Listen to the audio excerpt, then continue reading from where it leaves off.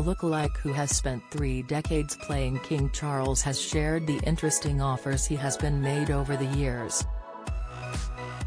Guy has traveled the world doing impressions of the monarch and has even been part of the celebrations during the opening of Terminal 5 at Heathrow Airport. Over the 3 decades, he has been a lookalike for the 74-year-old sovereign, has been offered some rather peculiar work contracts, which he has declined. Now, the 62-year-old from Bedfordshire has shed light on the wacky offers has been made and also given an insight into his lavish lifestyle as the king ahead of the coronation on May 6. "But there are things I wouldn't do, regardless of the money on offer," he said before adding, "One time, I was asked to appear in an X-rated film, much to my amusement. I laughed at the offer but politely declined."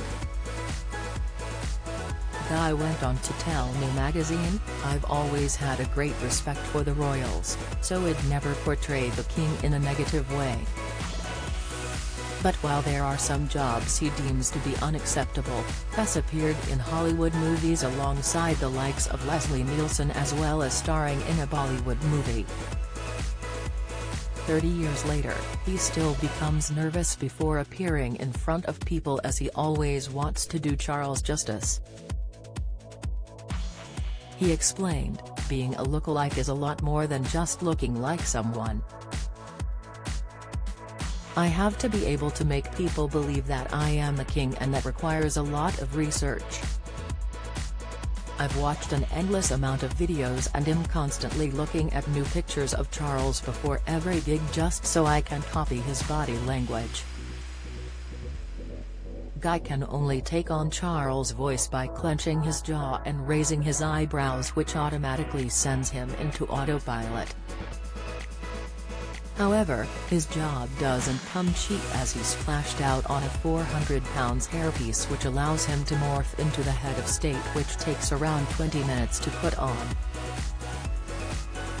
Away from his work, Guy believes he doesn't bear a resemblance to the king, apart from a bald patch they both share on their heads.